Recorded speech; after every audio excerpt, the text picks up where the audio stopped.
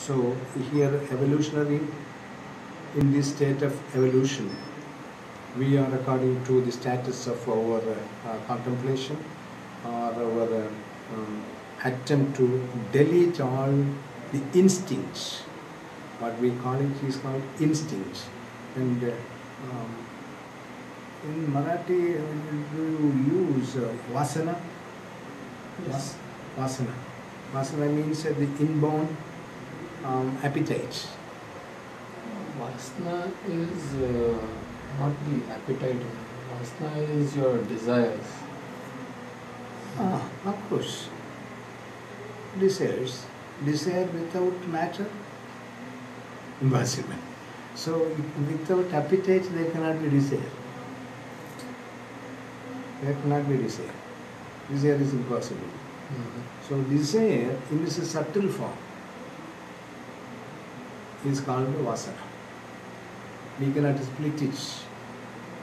We cannot take away this vasana and that vasana separate. No. All are merged with life. So that is vasana. So vasana has its own implication in life. In which way? One vasana is stronger, creating a very strong appetite to the life, then the life will be having attachment to the vasana, to that vasana. A love affair. The girl wants to marry the boy and the boy the girl. But easy to understand. But contemplating each other, his body, otherwise can't think of. But society against, family against, and all other systems against. Became impossible to marry. But the vasana is still there. The body that is created, the subtle body of the girl inside the boy, and the subtle body of the boy inside the girl. You cannot be separated. But while living and thinking like this, with all the appetites developed, the life will find out very difficult to bear both the bodies at a time. This is the body, first one.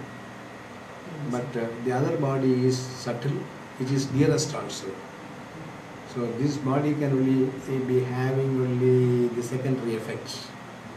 And in that course of action, you will commit suicide.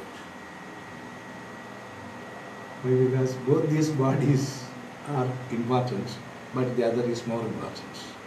So the more important is restricted there. With the affection that is created, you cannot violate that rule and other principles. So the instinct of the appetite is the cause there to commit suicide. But if you have, suppose you think, and you can avoid suicide by and carry both together, that is also possible, right? Avoid this committing suicide is possible if, as I told you earlier, if the mind is powerful, then the matter inside, then you can make wonders. Make wonders, we can get away from this. Sure.